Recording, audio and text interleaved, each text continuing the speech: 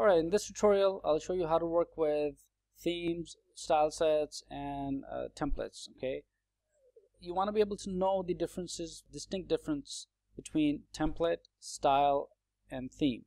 Essentially, they all provide different ways to format your Word documents. Templates contain styles and define settings for your page layout, headers and footers, and other similar elements. Themes, on the other hand, they apply a layer of formatting that specifies fonts for body and heading text, colors for headings and other elements, and effects such as shadows. And finally, the style or style sets, they specify settings for your fonts, paragraphs, tabs, and other formatting that are applied as a group to paragraphs and characters. So you want to be able to know the distinct differences between templates, styles, and themes. Alright, let's take a look at some of the fun stuff, right? So we're going to take a look at how to create themes for your document. The themes are found under the design template, and I'll show you what themes are, how we can work with them, and then how the document formatting works, some of the colors and the effects and watermark within the document you can place. Some of these things are pretty straightforward, but helpful to use, helpful to know. Even if you know them already, they'll be a good practice for you. So I've opened this document, right? Same research proposal document that we've been working with.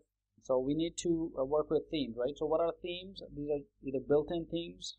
Office gives a lot of built-in themes that you can apply, or you can browse for more themes online, or you can create your own and then save the current theme. Themes are just changes to the entire document, and your document format group shows you how they will reflect on within your document. Okay, here are the colors, so you can change the colors, various combinations. If you need to customize it, you can customize the color, and it allows you to change your background colors, your accent colors, your hyperlinks, and so forth. So let's say if I want to call this research proposal, I'm going to put a new theme color. I'm going to have my background as blue, my text background as yellow, and I want to be able to give some effects here, also a little different so we can see exactly how it works. So my hyperlinks would show up as red, and once someone clicks on it, they will change into blue. So we'll reverse that. So I've given it a name. That's my new theme color, and I click save, and Word saved it for me, and I can apply it. Alright, here's my watermark. I can apply existing watermarks. I can get more watermarks from office.com. I can create or insert a custom watermark. A couple of ways you can do this. You can either do a picture watermark or text watermark. Okay. If I do a picture watermark, then I need to be able to select the picture. I can select it either by going online, or I can say I want to be able to work offline. Okay. So it just depends on where you want, what kind of picture you want. So I'm going to work offline here. I'm going to select one of these existing pictures, and my option is either scale it to auto, which is where it will adjust it according to the page, or depending on, I can specify the size as well. I can have a washout picture, okay, and you'll see just a minute what that does. It just blurs it a little bit more. And once I hit apply, I will notice Word inserts picture.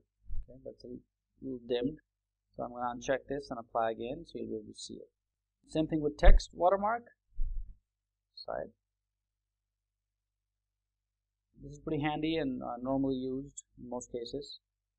So for instance, if you need to insert text such as ASAP, or you can select confidential, copy, no copy, draft, original, sample, and so forth. Okay. So if I say, let's say if this is a draft, I can change the font, size, color, if need be. So I could say, well, this color, semi-transparent, and apply. The Word is going to put the draft within my document. So a handy way to let users know that this is a draft, or this is a sample, or this is the original document, and so forth. Same thing I can do with page color. As soon as you hover over a color, Word changes it. Okay, so it's pretty neat. Work with it. Depending on the type of color you have, you can adjust it to your own requirement. So it just depends on how you want it. You can also have fill effects of various colors. You can vertical, you can have diagonal, 2 colors. You can insert a texture, pattern, and then picture if you like. Okay. So it just depends on your own choice. Page borders, again, straightforward. You can have a box border around. You can have a 3D effect. You can specify the widths here, colors. So black one. I can also have certain other built-in borders that comes with Word 2013. Okay. So again, you can play with it. Very powerful. Take a look. You can design some fancy-looking brochures, flyers on the fly. Okay. So Word 2013 gives you that ability to do this. So taking a look at some of the document formatting, some themes. Okay, you can apply the entire themes to your document. I notice that once I hover over a certain theme, this text changes. So depending on the type of theme, I can save the current theme, I can browse, or I can apply any one of these. Okay. Once you've specified all these options, you can even create your fonts. You can customize fonts for your theme. So for example, if I'm looking for setting a new theme font as being Century Gothic here, and my body font is also going to be Century Gothic, and it shows me the preview. Okay. And I can save this